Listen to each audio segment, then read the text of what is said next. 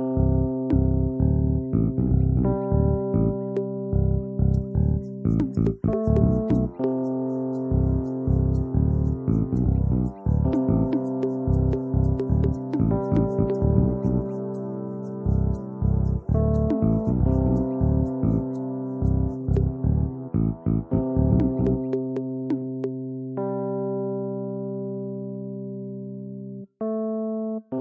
to the Hermit's Lamp podcast. I want to give a big shout out to the fine people who are supporting the Patreon. Not only are they making this happen, which certainly I feel very supported by that process, but also they've started getting all sorts of great new things. I've been recording extra Patreon exclusives with the guests who've been on. We've had Jen Zart on talking about some astrological aspects. We've had Al Cummins talking about geomancy and pizza magic. And we've had the Stacking Skulls crew on talking about their musical influences, both spiritually and ridiculously in their lives. And all of this stuff is only for people who are supporting the Patreon. So please consider it. Think about how many hours of this podcast you've listened to. And jump over to patreon.com/thehermitslamp. If you pledge $5 an episode, you will get access to all of that good stuff, but there are perks at many levels as well. Thanks for supporting it. Enjoy the episode.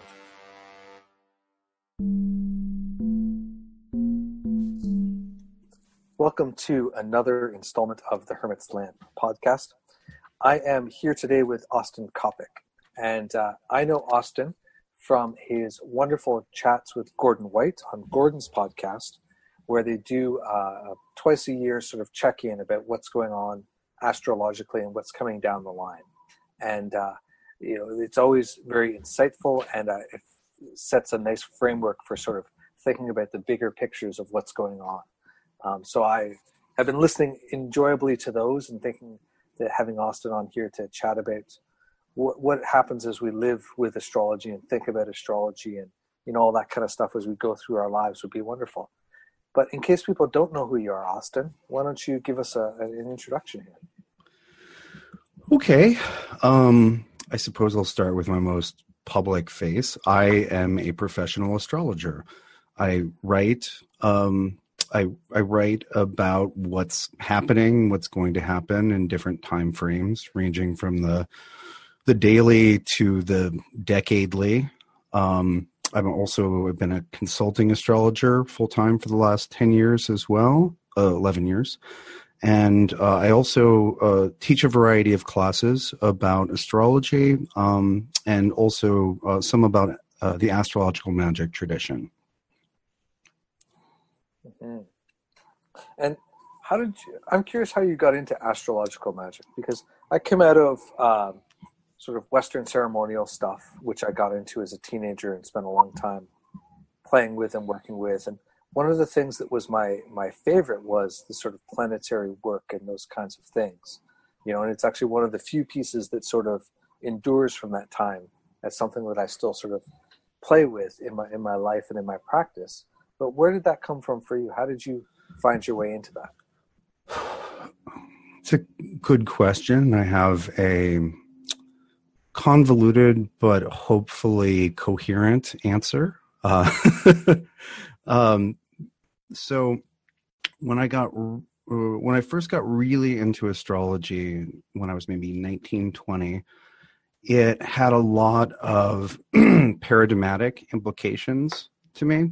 The fact that it worked, and it didn't just work in a fun, it was more than just the extremely colorful Rorschach test, which I thought it was at first.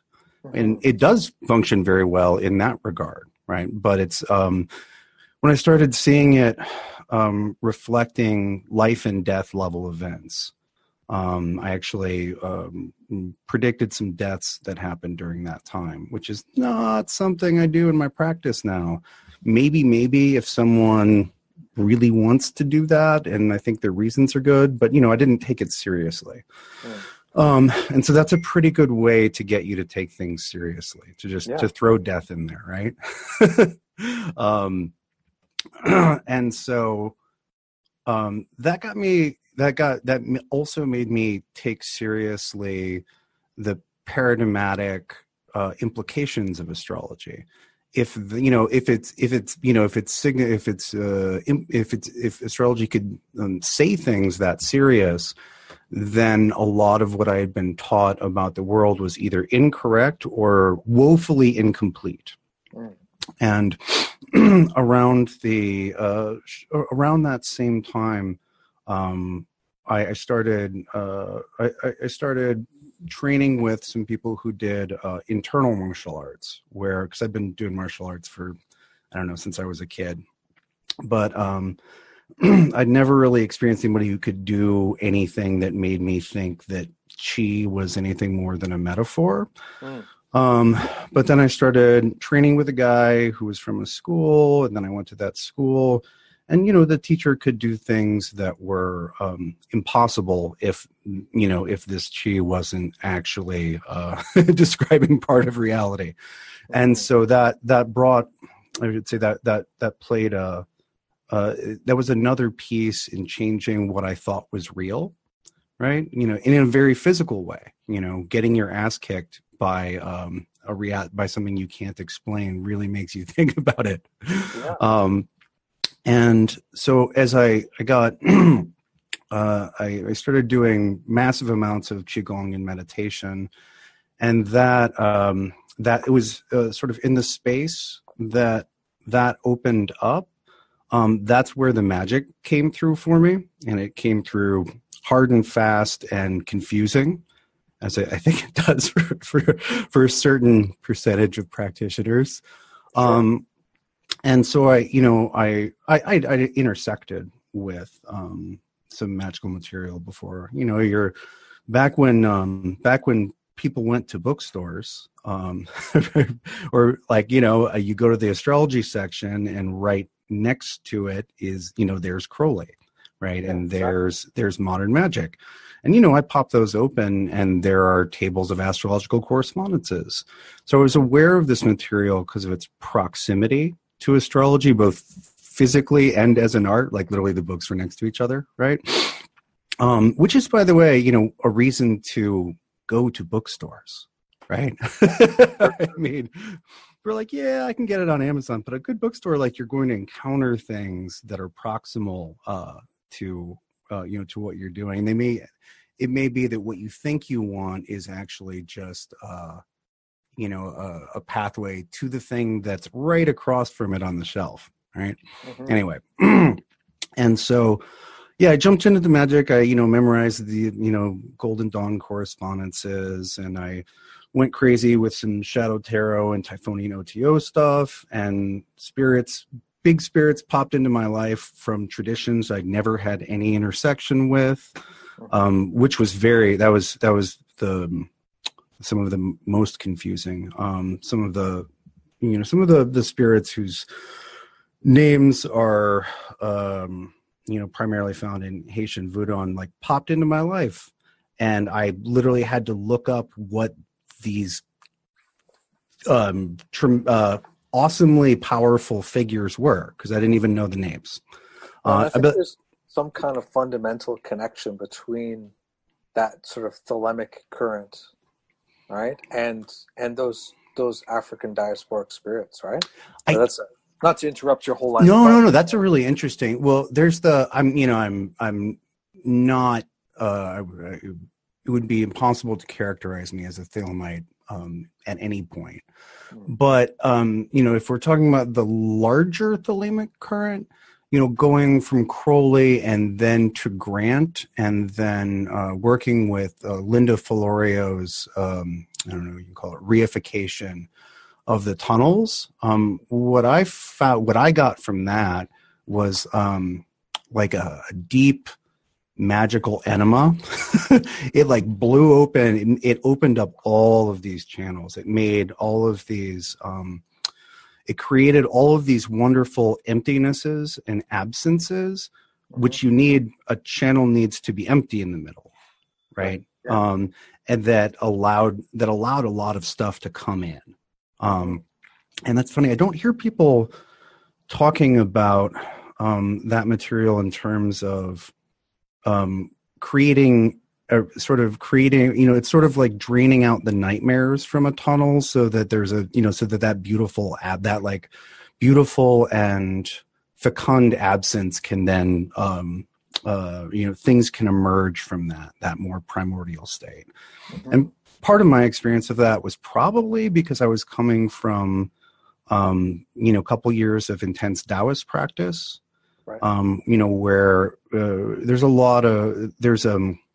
a big focus on returning to the fertile void state, or wuqi, and then you're supposed to do that at the beginning of every Tai Chi form and pretty much any internal form, and you're returning to that and then emerging out of it.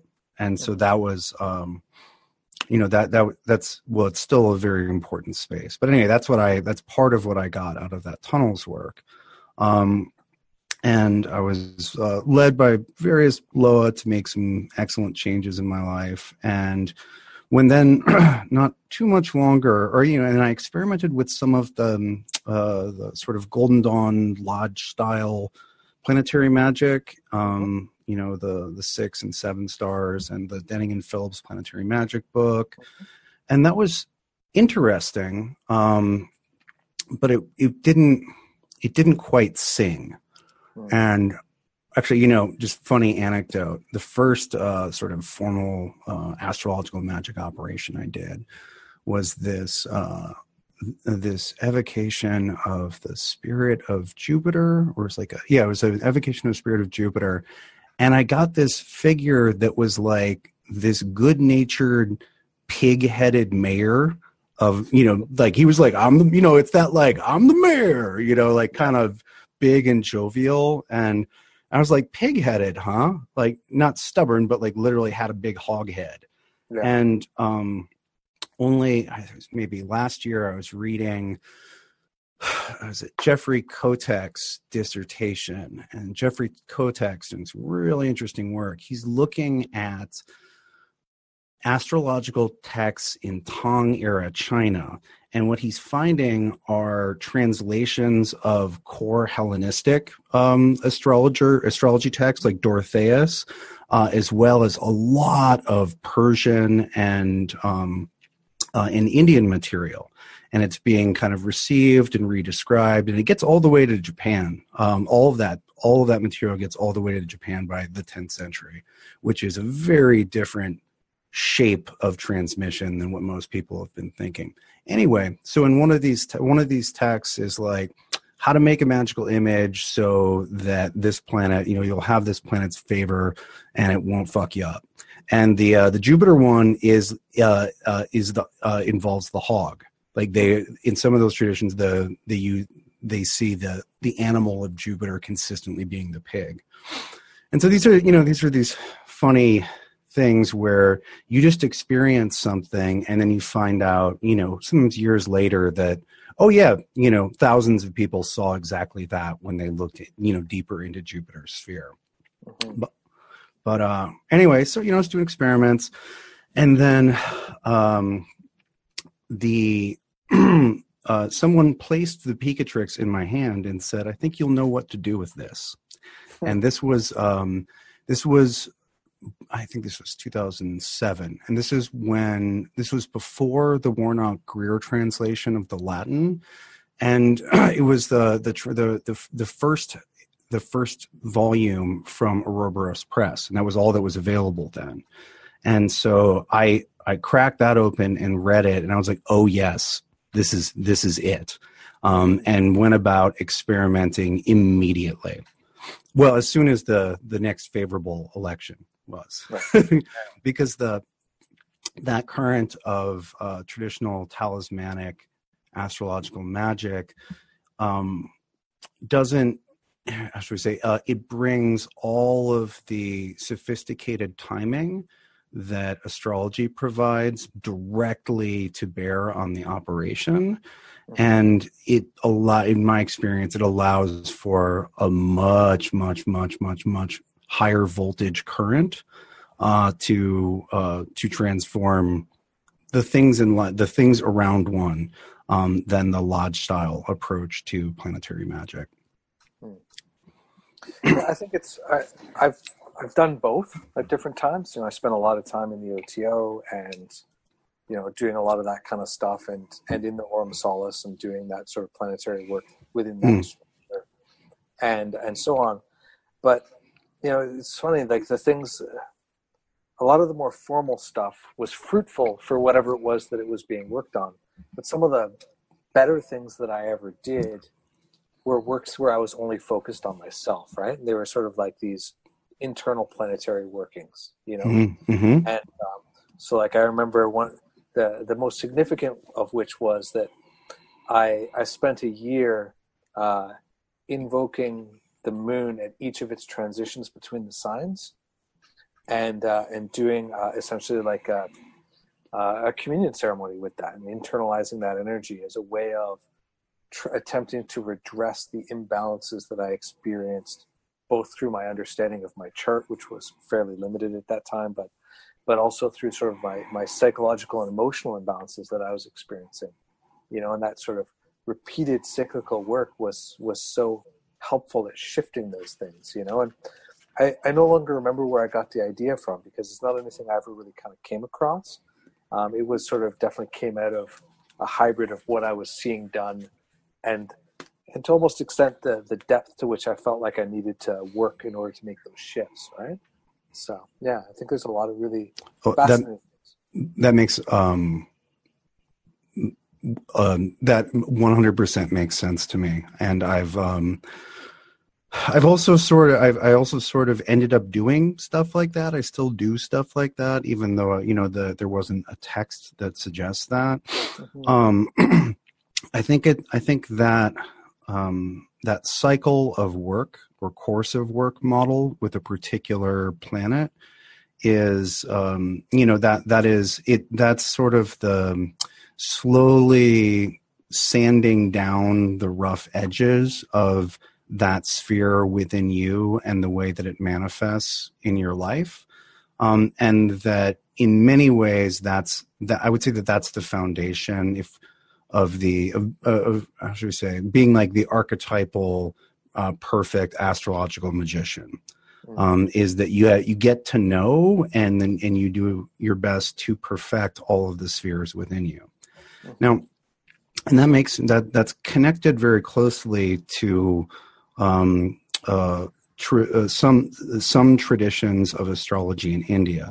I've recently begun studying the Parashara tradition with a teacher, with a lineage holding teacher, and the way that they address, or one of the ways that they address remediation, is, I don't know, my Mercury sucks, so how do I improve that area of my life, right? Yeah. Right. So the one approach to remediation is basically a cycle of planetary work. They'll use a deity connected to a planet. And so, you'll do a particular mantra, which is, when you really look at the structure of mantras and how they're used, it's a blurry line between prayer, spell, conjuration, and mantra in a lot of cases. But you would do that. You would do your work regularly, according to the astrological calendar. Like if you're working on your Mercury, you'd work Mercury every Wednesday, during a particular planetary hour. And for your Mercury, you might use a Ganesh mantra, whereas another person might use divine forms associated with each planet. It's not just one for one, but that's very, when you look at it from a distance, it's very similar from doing a cycle of work. Yeah. Have you ever done sort of like a planetary prayer or attunement every day on the day and hour of the planet for a week or two? I mean, not so much with that. I did Resh, so the 4 points of the day, for a long time, with the solar adorations. And I did a lot of sort of working with and invoking those kinds of things. But a lot of my other practices that were ongoing were structured purely at the times that were convenient. So I did a year of mantra work, and I would just do it at the same time every morning, every day, because that was the only time that fit into my lifestyle. So I didn't have the luxury of, or maybe not even the consideration at that point of time of tying it to other forces. Just asking me if I had done a sort of series of works that were tied to a planetary hour, which isn't really something that I had done in a concrete way. I mean, transitions and stuff like with the moon, whatever time of day it changed signs, I tried my best to be in the temple at that time, but otherwise not so much. But I'm assuming from your question that you have. Oh yeah, it's it's a not terribly difficult or time intensive way to really get a sense of what the different planetary currents are in an experiential way. Mm-hmm. And and by essentially kind of sipping from that cup every day, you get a sense of both what the planet's essential quality is, as well as how that is changed, modified, obstructed, or supercharged by what's happening now with that planet. Mm-hmm. And so, yeah, that's something I just I didn't set it as like, we're going to do this every day for a month. It's just something I probably do 5 to 7 times a week. It's just, I just take 15 minutes. They're not big rites, but it's just like hooking in. And because the day itself, that's sort of the juice the day itself is running on, or the quality of time, which intersects with the day. It's an easy and useful course of work. I believe Gordon White actually suggests that to his members on the membership sort of group project area. I was happy to see that. Yeah. Well, I think it's so helpful to really understand astrology, at least in my experience, to have more experiences of it, right? I mean, so often people come into my shop for a reading or whatever. Like, I remember reading for this person, giving them some advice, and they're like, "Oh, well, I have this sign, so I could never do that." And I was like, all right, but like, I think there are options, right? But people have these notions that they've acquired about what their charts mean or what this and that means. But these practical experiences of it, I think they hand that the real truth of the ability that we have to shape or modify or soften or ameliorate things to our advantage, as well as in building that understanding about how we interact with what's going on now, both in the world and in the sky. Yeah, totally. I find myself thinking about working with the energies present, on whatever day, as well as those present in my natal chart. I tend to default to thinking about them in Chinese medical terms, traditional Chinese medical terms, right? You can with any any point on the energy meridians, you can tonify it, right? You can basically boost it. You can strengthen that energy. You can disperse that energy. You can work on circulating it or cleaning it. In a sense, there's like pacify, clarify, and stimulate. Mm-hmm. And you might have a chart where, let's say Mercury is playing a really key role. Like, let's say you have Mercury in the 10th house. And so, what you're going to be, that means that your professional life will demand a lot of mercurial action from you. I, for example, have Mercury in the 10th. And so I always have to put things into words because I speak and write about these topics. And so there's a lot of demand for Mercury in my professional life. Right. Now, you can have a situation on a chart where a particular energy is of pivotal importance, but you weren't necessarily blessed with the abundance and clarity of that energy that you need, or that would be really nice if you had a little bit more of that. And so that would be an example where you wanted to boost that energy, right? Because you're like, no, I need more. I have like 12 more pages in this book, and it's due, in 3 days. The draft is due in 3 days. Yeah. And so, that would be an example of needs more. That's where you'd stimulate or add a bunch more mercury to it. Then you might have, I don't know, a gnarly configuration. Let's say Saturn conjunct.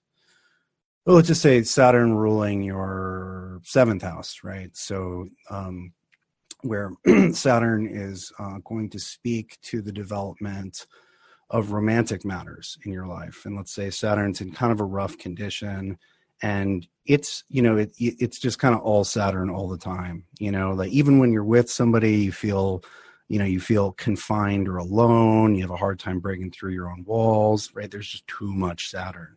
Yeah. And so that would be, a point where you'd want to, you'd want to calm or sedate Saturn, right? Mm-hmm. And this is actually something I've been thinking about a lot lately, partially because I'm teaching a class on traditional astrological talismans for the first time, but there are other reasons as well. It's just come up, is looking at the structure of conjurations and prayers to the planets particularly. There's a difference between praising, exalting, and thereby evoking the energy and power of that sphere, like that stimulates it. Whereas, if you look at, I don't know, for example, some of the Orphic hymns, the Orphic hymn to Mars is it's a don't hurt me, bro prayer. It's not a oh Lord of the battlefield, fill me with, Viking strength, right? It's a you do all these things and I recognize that. So could you not do that to me? Would that be cool? Exactly. How about you do that outside the walls of my city or my house or my heart or wherever? Right. Oh, yeah. Oh Lord of the Forge, let's beat some swords into plowshares, right? Because you can do that too. That's not maybe your favorite thing, but let's do that version of it. Yeah. And anyway, I've just been thinking about how, because in the past, those are the differences in function of the different planetary calls and conjurations have been less distinct for me. And also, in the Parashara tradition, there's not one God, one planet. Well, there kind of is, but there kind of isn't. You would address. So I don't know. Let's find a good example. Okay, let's. For gods that intersect with Mars, right? There's Aries, obviously, sure. And then, but we could also look at Ogun, right? Mm-hmm. Ogun is not Mars, but Ogun can definitely work through and help you work with martial energy, right? It's important not to conflate them, but if we compare the stories and the quality of the Greek Aries with the West African Ogun, there are different elements that are emphasized. Ogun, for example, has a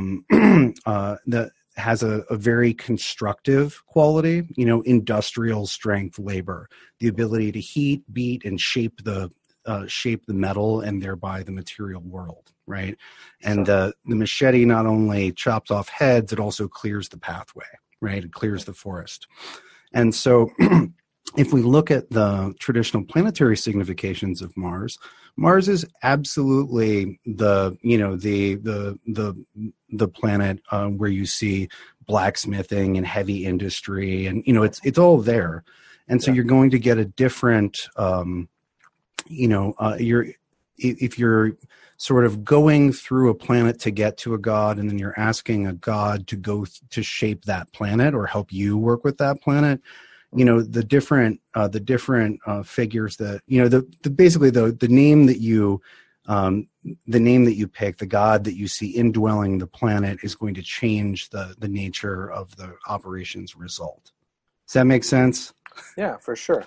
Okay. You really want to shape it by being clear what you need, right, and what you want, and whether that's more or less, or a particular aspect, or hey, do what you're doing, but don't do it in the house, or whatever, right? I think of so I have Mars and Aries, right, and I think okay. Number one, it's the gas in the tank. I have a lot of gas in the tank a lot of the times, right? Sometimes I rely on that too much, and that doesn't go so well. but it's also the thing that had me doing martial arts for a long time and constantly being like, more, harder, faster, let's go, let's push the limit, right? And then, there came this point where I was like, no, I need less of that. That is not helpful, And I remember explicitly I went skydiving with a bunch of friends, and everybody landed and was like, oh my God, it's the best thing ever. And I landed and my pulse wasn't even going because I was doing so much high adrenaline stuff all the time. And I was like, yeah, it was cool, whatever. And then like a few days later, I was like, no, this has to stop. This is not, that energy is too unbridled for whatever reasons. And now I need to roll that back, right? Well, so generally speaking, a planet that is in its in a sign that it rules, like Mars and Aries, unless it's being interfered with by other planets, it will generally, like that area just works naturally. It's sort of like, oh yeah, like what do you do when it's go time? Oh, you just go, right? That's the Mars and Aries answer. Yeah. Whereas Mars and Cancer might be like, well, but it's really uncomfortable to go, and I might, there's the sideways crab walking. Yeah. And so it's great to have a planet in the sign that it rules, but there is the danger of excess because that feels so natural and easy. Yeah. Right. Even if it's hard, right? Mars is how we deal with things that are hard and fast, but you're like, oh no, it's natural and easy to deal with things that are hard and fast. Yeah, for sure. My motto back at that time was, if I'm afraid, I should do it. And if I'm really afraid, I should do it now. That was it. That was a number of years of my life, right? Well, and that is the recipe for maximum adrenaline, right? Yeah, right. Exactly.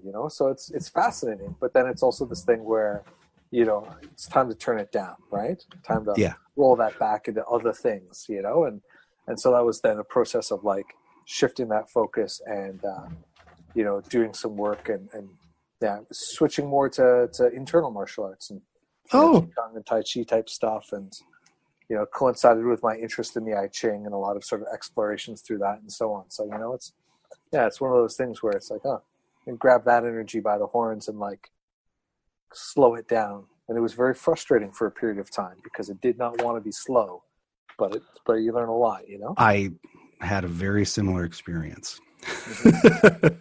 Yeah, for sure. So, go ahead. Oh no! I if I keep going, I'll tangent on martial arts for an hour. So, well, that'll be a separate episode. We'll have some martial arts talk. So, I think that one of the things that always interests me about astrology is this sort of this notion of it can explain everything in a certain way. Like that's definitely sort of a sense of it, right? There are the patterns, there are the pieces, there's what's going on. But I hit this point in my own astrology studies where I felt like I had to choose between continuing to proceed full on into tarot stuff, which I felt like the kind of my superpower area, and the level of study that I would need to kind of continue to understand these complexities in that.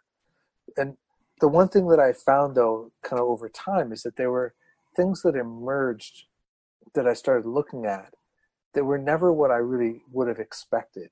Like I find the indirects in my chart super instructive, and whether that's just my chart or whether that's the nature of them, or, like those kinds of things. But I'm curious, like, what are, people know what their sun and their moon and whatever are probably, right? But like, what are some of the other ideas or other things that you look at that are maybe not, a first glance, from reading a book on it kind of idea? What are the placements or the angles, or what are things that sort of stand out to you as things that seem significant? Well, I mean, that's a big question. If we're just starting with sun, moon, and rising sign. And if it's too big a question, I think I can chunk it down. So two things. One, the very basics of astrology are the positions of all the planets in the zodiac and those positions in the houses. So that's actually quite a bit right there. And then the relationship between the significant angles or relationships between those planets, the aspects and their meaning. And then a lot of people after some study will get that far, but the one thing that's been underemphasized before the semi-recent traditional revival is the role of essential dignity in a chart, which is, what is the difference between a planet in a sign that rules versus a sign where it's exalted versus detriment? What is triplicity, dignity, and all these things? And that gives you that gives you a tremendous amount of depth, and it also allows you to gauge not just the type of result. We could say, Mars rules the 7th house of relationship, and so we will see, that person will tend to be in fiery and passionate affairs. They don't want to get bored. They don't mind a little adrenaline in the bedroom. But there are much more functional and much less functional versions of that. And that's judging not just type of event, but quality of event. You could have something that was fast and violent, but very favorable. And of course, you can have things that are fast and violent and extremely unfavorable. And so essential dignity plays a very important role in being able to predict that appropriately. A lot of people are aware to some degree of transits, which is, of course, the relationship of where the planets are now to where they are in your natal chart. And that's a widely used prognostic technique. But one of that's the 20th century's made good use of and developed that particular technique. But one of the things that is an absolute staple in any sort of pre-18th century astrology, going back solid 2,000 years, are what could be classed as a whole Time Lord techniques. And so Time Lord techniques basically will give you periods of your life that are ruled by a particular planet. And so, for example, there's the largest scale one is called zodiacal releasing, which is from the 2nd century work of an astrologer named Vettius Valens and VV. And so in zodiacal releasing, you'll have these big chapters of your life, which last between 8 and 30 years. And they're ruled by a particular planet. And so this gives you a tool for looking at biographies and what does it mean to come to the end of a 15-year chapter of your life? It's a huge thing, right? And so the idea, though, let's say, Mars is a 15-year chapter. And so the idea isn't just that, it's Marsy. That's the time period where all of the significations and meanings of your natal Mars will become obvious and enfleshed in your life. The Time Lord techniques are they're basically the metaphor I usually use is they're the timing mechanism by which the latent becomes apparent in a person's life with any given planetary position. They're an internal clock like puberty, right? It's growing hair in new places time. That's just what time it is. And that can be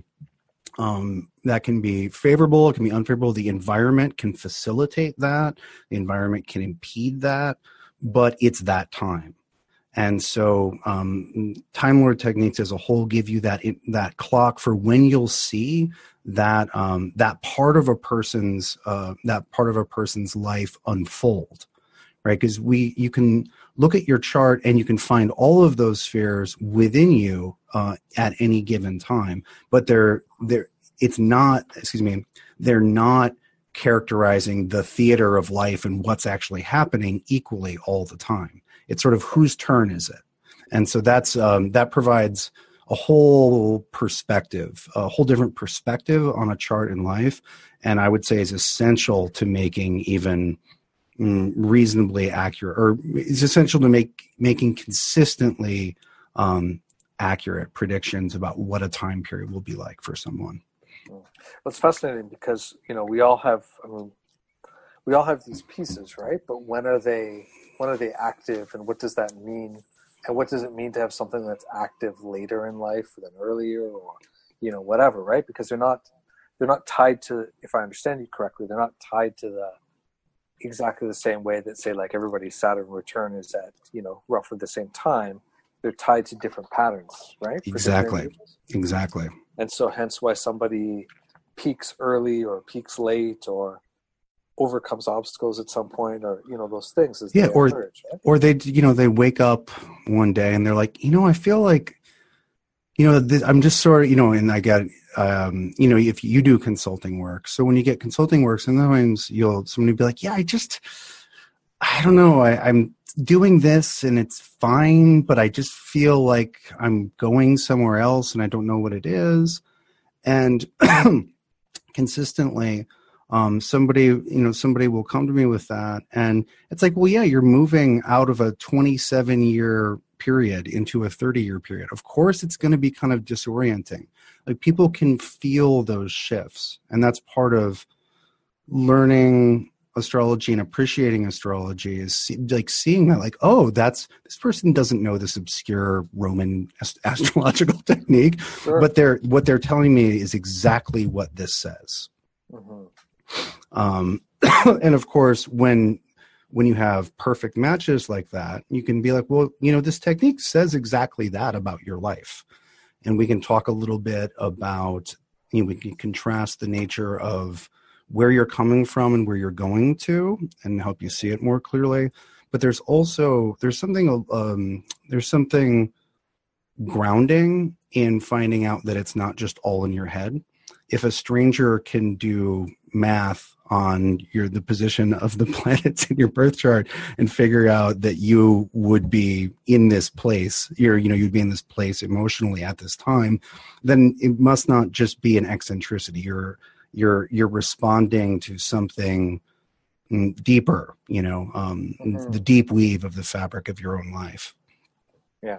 Well, I think I personally love it when people are experiencing that, even if they don't have the words for it, right? Because then when you can bring it up with them, whether it's what you're talking about, or like I did a reading for somebody recently, and central card was the Hierophant in their reading, and about halfway through the reading, they're like, so I'm just going to tell you now, I didn't want to tell you earlier, but like this card's been coming up for like the last year all the time, and we had this big conversation about it, and I was like, oh, perfect, which goes with what I was telling them in the beginning, which they were arguing with me about, which was, you actually already know everything that's going on here and exactly what you need to be doing, but let's talk it through and talk about why you're not owning that, and Mm-hmm. so like having those moments where you can pinpoint something like that and hand that back to a person is so empowering, right? Because then it takes us back to this place back to our earlier part of this conversation, really, where we're experiencing these things. And if we are attentive, if we have space in ourselves and our lives where we can feel those things or be mindful of them, then we can do something with them. And even if we don't know what to do with them, we can go and find someone who can help us do something with them. Mm-hmm. Mm-hmm. Yeah. Mm-hmm. Yeah, it's I think an important part of astrology is really paying attention to the quality of different time periods and realizing that, time is as dramatic a landscape as space. Mm-hmm. And that, there are times that are hot and dry, and there are those that are cold and wet. And there are those that are abundant and full of life. They're different landscapes. And, if you bring the desert protocol to the meadow, you're going to be out of sync, right? And if you bring the meadow protocol to the desert, you're going to be very unhappy. Mm-hmm. Yeah. And I think that, I wonder, where people were more living closely with the cycles of nature and cycles of things. These things make a lot of sense, right? I had the good pleasure of doing ceremony on the same piece of land every month for 2 years, right? And, the cycle of, There are those times we were standing there and there was like a foot of snow and it was blizzarding, and I was looking at this tree and doing the ceremony. And there was those times where it was like, you know, so hot, you know, like 35 degrees Celsius and sunny and clear, and standing there and looking at those trees, and you know, and being in those spaces through all those cycles, I think really can cue us into those planetary changes too, and the way in which the same thing is different at different times, you know, which we sort of have this certain false continuity of things, which they continue, but they're different, right? Yeah, absolutely. Absolutely. I like, would you say the same space is different at different times, or the same place? Yeah. I think that's a really nice way to put it. Yeah. And the seasons are the place to start with that, for that realization. And then that, you know, that is most certainly a rabbit hole, because it goes beyond the seasons. But that's like that, but just living with the seasons teaches you that is true, that the same place is different at different times. And then once you recognize that is the quality, then you can follow that to more subtle levels. Mm-hmm. Yeah. And I also love it when there are options to see the planets themselves and so on. I remember I was maybe 15 years ago or so, back when Mars was sort of the closest it'll be for a long time, like that sort of zenith of that arc. Yeah. And I remember the balcony from my house, we could see it going across the sky, you know, and we would just go out there and turn off all the lights in the house and watch Mars move and watch the moon move across the sky and the various other things. And, you know, it's such an amazing to be able to sort of sit and connect with those things, you know? The light, the visible light of the planets is important. And that's another piece that astrologers have done a really good job recovering over the last 20 years, is reminding astrologers that a chart with 12 signs and 12 houses is a very useful, in glyphs is a very useful thing, but that is a way of looking at the sky. It's sort of like a decoder ring, right? But the sky is primary, right? That is the fundamental and primordial thing, and then we can do things with it. And especially if you're doing, any sort of energetic or magical work with the planets, it's certainly much more useful to be able to see them and feel them. I mean, who hasn't looked up at a full moon and been like, whoa, just gotten a little blast from that? Yep. Not just cognitively, but like energetically. You're like, oh, okay, yeah. that is strong drink, sir. Mm-hmm. Well, just like that, you know, you see the, it's on the horizon there. It's, you know, when the moon's coming up over the horizon, it's huge, and you don't expect it to be that size, you know, or the colors are different, or all these things, you know. Yeah, and that's that is in a sense the root of astrology.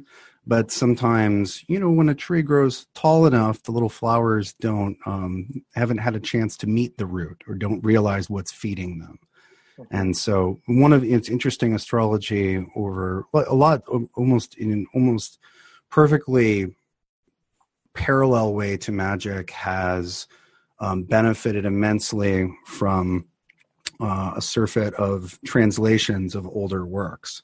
We have most of the 2100 or so years of the astrological tradition in textual form and available now for the first time in a very long time. And so, and that's a profound depth of history, right? You know, like people come to tarot and be like, oh, it's from wherever. I'm like, it's not that old. But astrology's that old, right? Well, and that is that 2100-year-old figure. That is the age of the pretty much exactly the same system that people are using in the 20th century. People in the 20th century are missing some pieces, because things don't necessarily move in an evolutionary manner, right? It's not better every year. It's things get lost in transmission, things get added, things get lost again. But that core signs, houses, planets, aspects, angles, all that stuff is there 2,100 years ago. A magical and prognostic relationship to the sky, of course, has to predate that immensely. Well, if we're going to follow that, we're going to end up at a time depth that is so far beyond written documentation. Yeah. And so, astrology has benefited immensely from recovering its own history, which and sometimes, and you've probably seen this in Magic Land, where people recover a piece of history, they're like, oh, well, you have to do it like the Hygromantia. Everything you're doing in a Golden Dawn style, lodge is incorrect because this older thing says something different, right? There's that sort of cranky traditionalist approach. And we certainly have some of that in astrology, but, as long as we can avoid that excess, it helps. Not only does it give us access to quite literally the ancestor or the wisdom of our ancestors in a tradition, but it can also contextualize new developments. Right? You're like, oh, I think this other technique is, I came up with this new technique. Well, now you have a context for that, and you can see examples using the same logic from different traditions, and so you properly rated, the tomb is fertile soil for new life. Yeah, if you approach that stuff with curiosity, as opposed to like with the fervor of fanaticism or the dismissiveness of what you're doing, then what can be fruitful will really emerge, right? And you think, oh yeah, well, you know what? Let's bring back this piece. Let's try this for some time and see what happens, right? Yeah. I mean, reconstruction is always inherently experimental, I think. Mm-hmm. It can be approached with dogmatic fervor, but you don't know what's going to happen when you perfect the reconstruction. You can hope that it'll be a better version of the thing that you're already doing, mm-hmm. but you literally don't know because you've never done it. You've never, one of the metaphors Gordon White likes to use for some elements of magic is that it's like plans to build an alien spaceship. It's alien technology, and the instructions for how to build the ship are in the book, but you won't know what it's like to fly that thing or what it's really going to do until you put it back together. Mm-hmm. And, astrology is, I would say, especially from our point of view in the contemporary West, very much alien technology. It implies an entire worldview and way of thinking and mechanics that are alien. Yeah, I think it's interesting. So one of my biggest magical focuses recently has been centered around leaving the Earth as sort of a notion, right? Mm-hmm. And coinciding with that, I've been collecting meteorites and working with meteorites as a sort of energetic connection to this sort of interstellar traveler, right? Mm-hmm. And that idea of I need to go somewhere else, I need to be somewhere bigger is the notion that I often come back to. But it's exactly that. I have no idea what exactly that means, right? And I don't really know what that technology is going to be like in action. And as I've been doing it over the last sort of 6 or 8 months and working with these things, I'm noticing the changes, and some of them are not at all what I would have expected, right? Right. And obviously I'm not actually leaving the Earth or, so on, but I'm trying to use this as a metaphor and a model for changing consciousness. And, it's fascinating how that makes pathways to ideas that never even existed. And it's amazing what comes along for the ride, Oh yeah, you know what? I don't remember putting that in the hold, but I guess that is part of the journey now, right? Yeah, absolutely. On a general note, it seems like the stellar and perhaps even the interstellar as a layer of the real has been beckoning to the human over the last couple of years. I felt increasingly drawn to work with the stellar layer of astrology and astrological magic, and it did things. It exposing myself to that radiation did some very interesting things. Fair enough. So what does the stellar or the intergalactic mean in terms of astrology? Like, well, so on a really simple level, but very important level, the planets move and stars don't, from our point of view, right?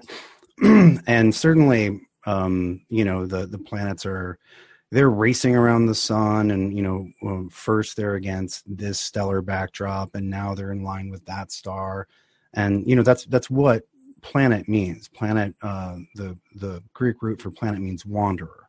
It's a wandering star as opposed to a fixed star, and the planets are also, quite literally subservient to the sun.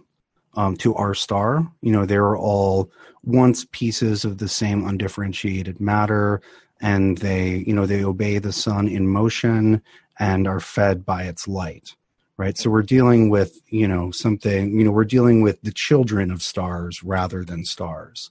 Yeah. Whereas each of the stars whose light reaches into our system, is its own sovereign, it's its own parent, right? And there's really, if we're looking on even on a physical level at like ranks of beings in the physical world, there's nothing really beyond stars. Maybe black holes. I don't know. Their nature is still elusive, but like stars are the biggest things. They're the biggest distinct beings or entities. Yeah. And so what's interesting is the stars are considered. If we look at the Picatrix, which is, for people who aren't familiar with it, the big book of astrological magic. It's 11th century, originally written in Arabic, got translated and modified a little bit, showed up in Latin a few centuries later, and has been tremendously influential.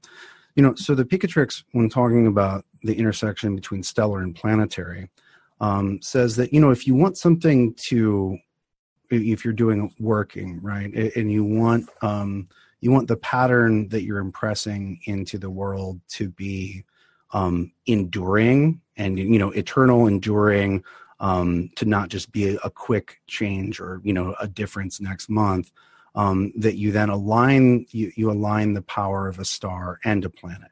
You let that star manifest through that planet. You get the planet is like the lens that brings it into our system, but that star is going to provide a higher octane laser with which to etch a pattern into life. Anyway, there's so much to talk about with stars. not dissimilar in some ways to approaching using a god to come through a planet, or using you're lining up those other energies, and then you're creating a bigger vibration or power or possibility through them, right? Exactly. Well, and that's the art, the traditional astrological talismanic art, is you have the planet, right? And that is, we can see that as one link on a chain of being, but you don't just heat up that planet.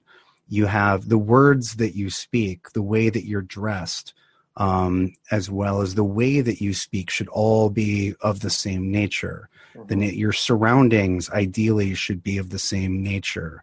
The material that you're going to make the talisman of should be another representation of the same nature at the level of stone, right? The incense should be made of planets that are of the same nature at the vegetative level, right? And you basically, when the art is perfect, everything at every point in the chain of being, from the unnameable all the way down, to the dirt beneath your feet, should be exactly of one nature.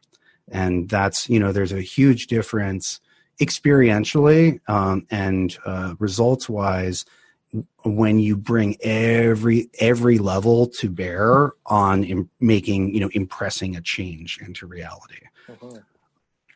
So, whereas like you can get away with like, not having the incense or just doing a paper talisman instead of stone, and, maybe having the planet like not in the best condition.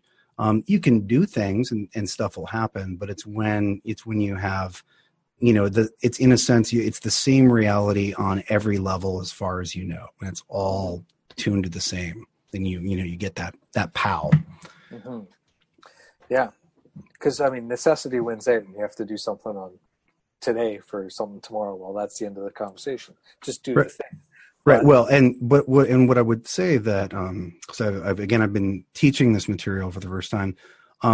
Traditional astrological talismanic magic is absolutely not emergency magic. It's making lasting, permanent, life-altering changes. It's like building.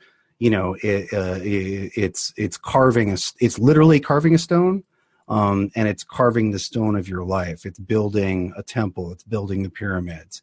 It's big and lasting.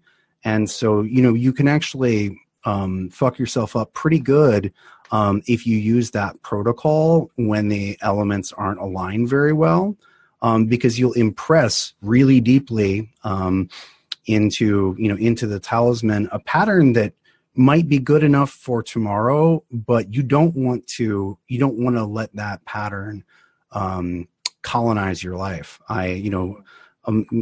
Some of my sort of hardcore astro talismanic friends, all of us have stories ranging from horrible to hilarious about when we thought this was good enough and made it anyway, and we knew we were wrong. Like a good friend of mine told me a story about how she made this fixed star talisman. And basically, there are a lot of things that are good about this star, but if you look at the lore, there's this association with wounded feet. And then she picked a time where she picked a time to work that star where Mars was extremely prominent and configured to that star.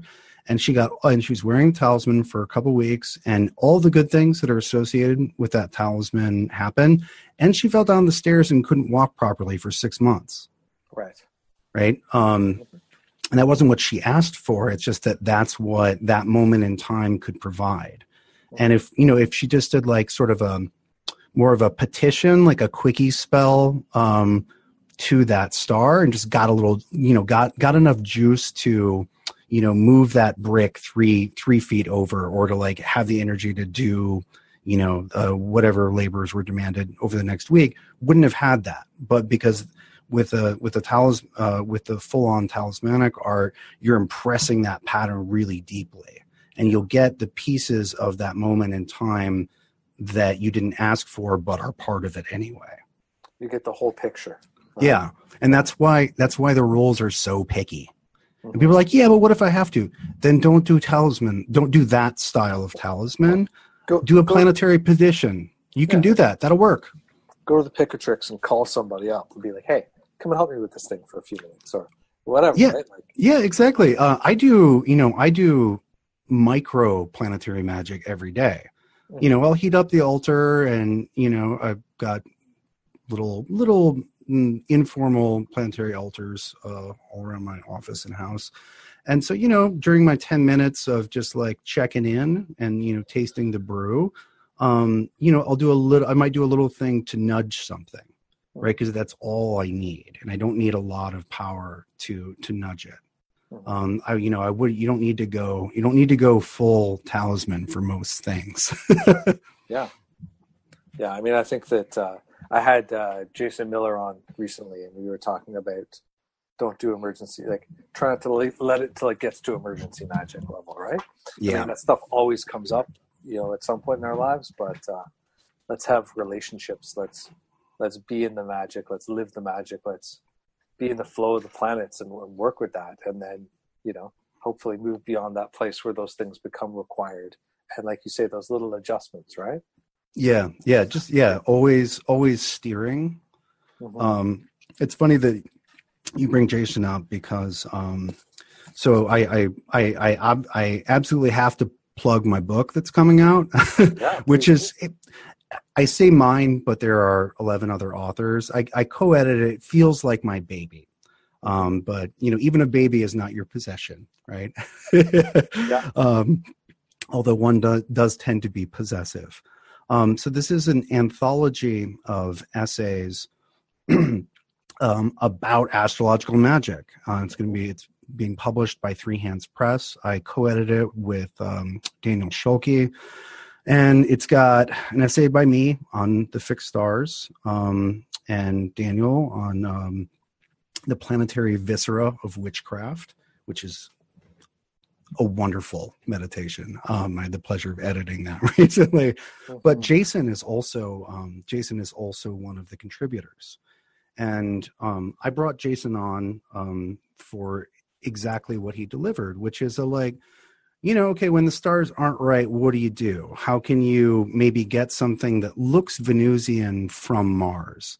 How do you, it's that practical, getting into it. I brought him on for the nuances of practice, and how when the better you understand the planets, the more you can do with any one sphere.